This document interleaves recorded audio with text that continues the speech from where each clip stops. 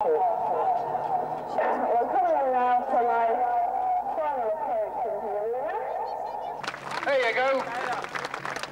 Once again, a safe landing. Here comes number 2. Yes. Complete with colour supplement. One of these girls was saying how lovely the countryside looks from the air. And here's another group with the same idea. In a field near Hereford, on a warm summer's evening, they're preparing for a flight over the Wye Valley.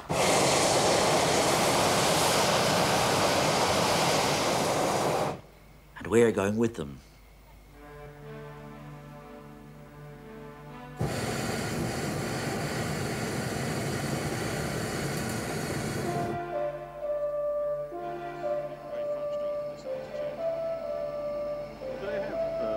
Within these sort of baskets? There is an altimeter down there as well. Oh, there are altimeters, sort of accurate.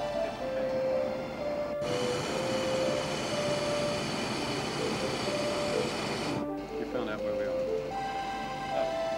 Yes, we're just south of Worcester. Hereford, I mean. Yeah.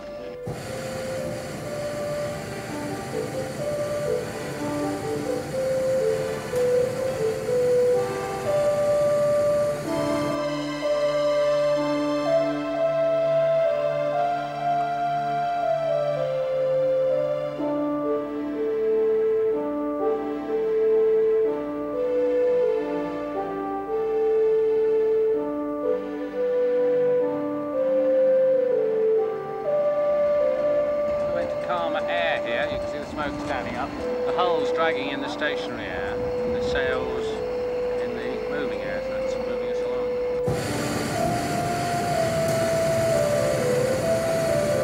What's the distance we've travelled, roughly? Any idea? 5 to 6 miles? Surprisingly more than that. Yes? Like upwards of 10, I would think. Correct. That far across That's the right. ice man. 8 miles is Yeah. about an inch to the mile, working kilometre. Hello!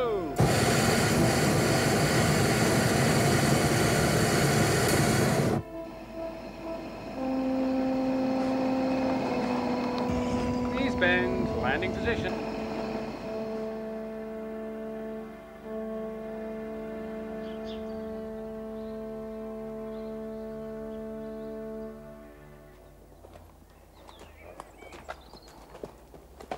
Of course, if you're not too keen on heights, there are other leisurely and pleasant ways to explore the Wye Valley.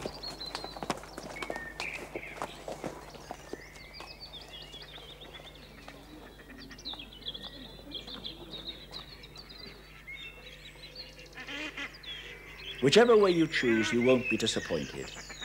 The scenery is quite spectacular. This is the view from Simmons Yacht Rock. And if you're lucky, you may see more than the view. It's here that peregrine falcons nest in the rocky crags above the river.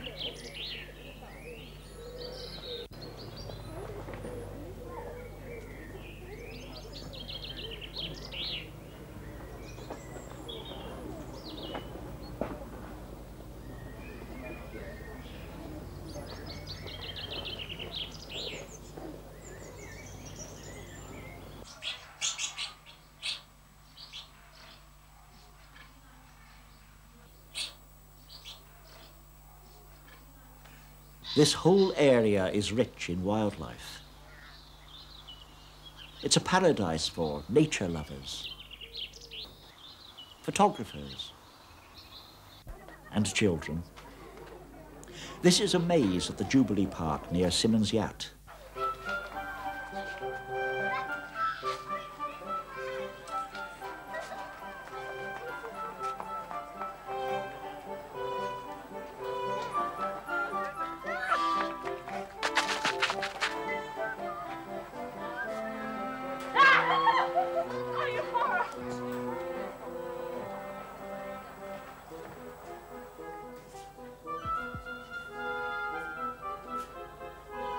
There's also a unique museum of mazes and a shop that sells nothing but puzzles.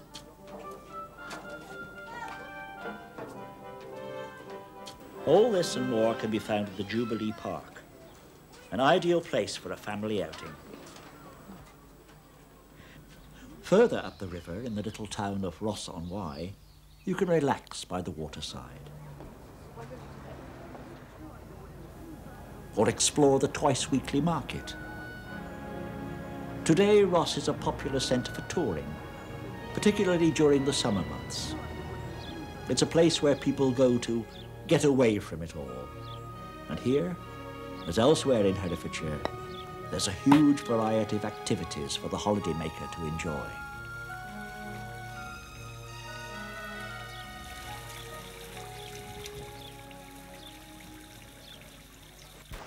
The River Wye is famous as one of Britain's best salmon rivers.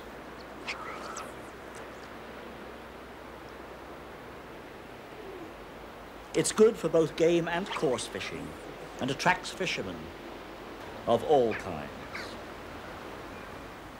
The Wye is only one of several lovely rivers which flow through Herefordshire. This is the River Dore.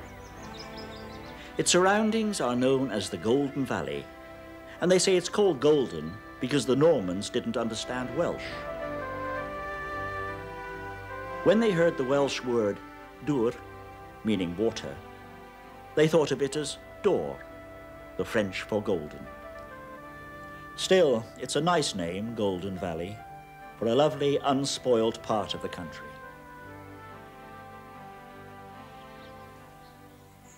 If you leave the beaten track, you can seek out some of its fascinating secrets, such as this unusual little church at Kilpeck.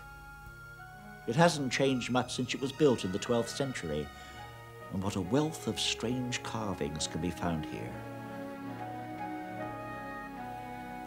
All around the corbel there are more than 70 mysterious figures of beasts, birds, and people. There's even a Celtic fertility symbol, the Earth Mother giving birth. Close by the church is the site of the original medieval village, and above it you can still find the remains of a very ancient castle, originally built by King Offa.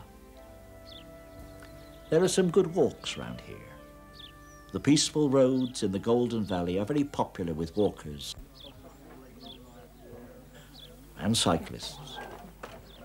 This party has stopped off to visit Dore Abbey, which was once the home of Cistercian monks.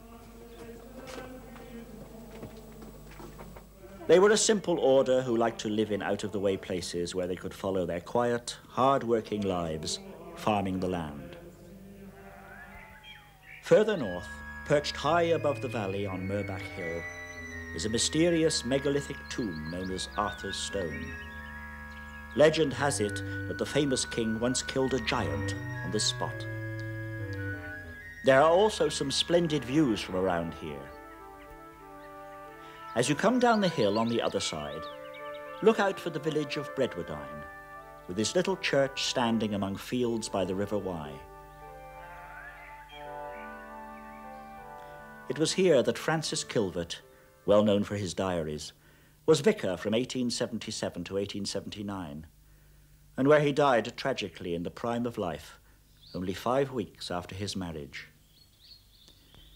But he left us a vivid account of country life in Victorian times, which was often harsh, cruel, and short, especially for the poor. On Christmas Eve, 1878, Kilvert wrote, "After breakfast I went to the Old Western to see the poor Davises and comfort them concerning their child." That child was the shepherd's son, little Davy, whose grave can still be seen in the churchyard close to that of his parents.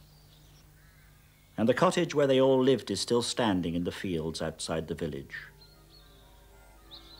This place hasn't changed much since Kilvert's day.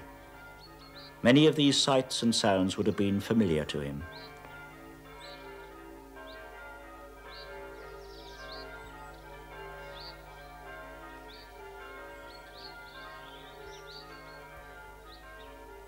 Yesterday a new wire bird door was hung at the main door.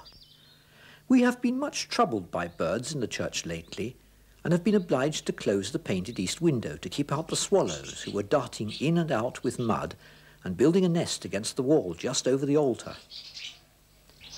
I was sorry to interfere with them, but it was necessary, for they were scattering mud all over the place.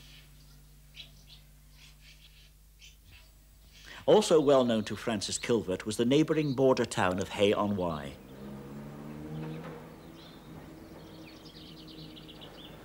Nowadays it is famous for its second-hand bookshops, the largest number to be found anywhere.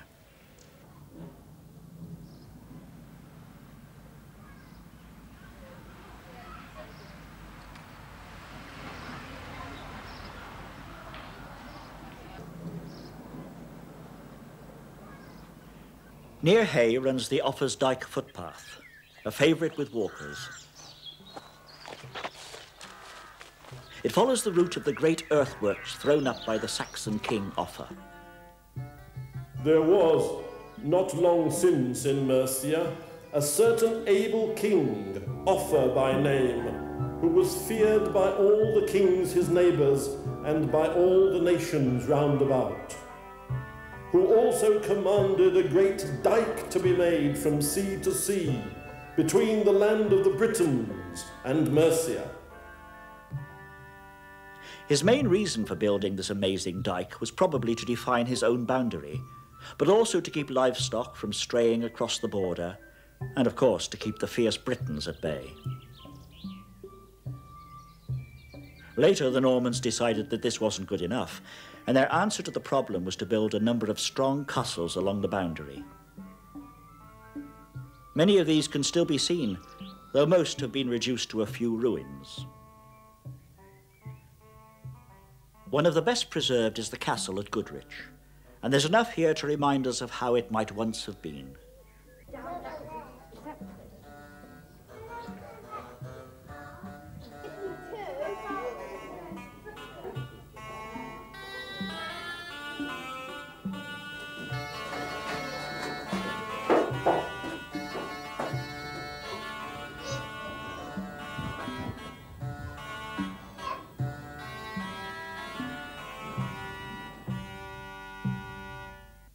From time to time, Goodrich plays host to exciting events which can make its history come alive for today's visitors.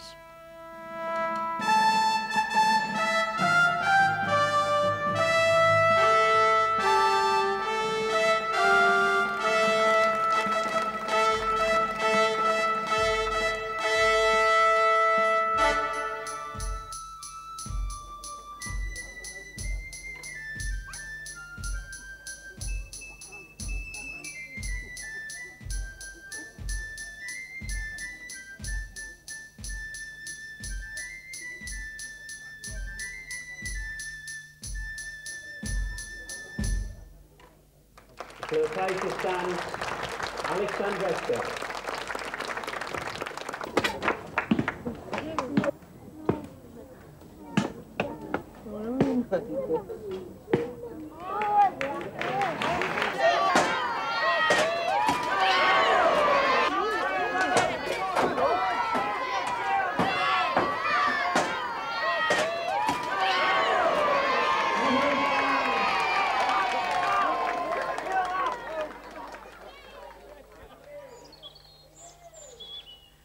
But let's escape now from the warring of men to the peace and beauty of nature, which is never far away. In summer, the hedgerows lining the Herefordshire lanes are full of sweet-smelling wild flowers, and these lanes and roads link some of the prettiest villages in the county. In bygone days, when wood was plentiful, people used to build their houses with timber frames, and well built they were to survive like this down through the centuries. These houses belong to Pembridge, and so does this quaint old marketplace with a 14th century inn next door. One of several where you can refresh yourself on a hot summer's day. The church is interesting too, with its strange wooden belfry standing alongside. Just a short distance away is Erdersland, a really lovely village on the River Arrow.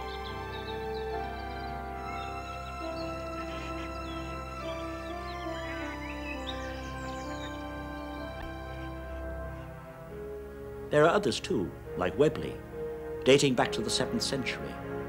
A perfect example of a black and white village. There's an air of mystery about this place.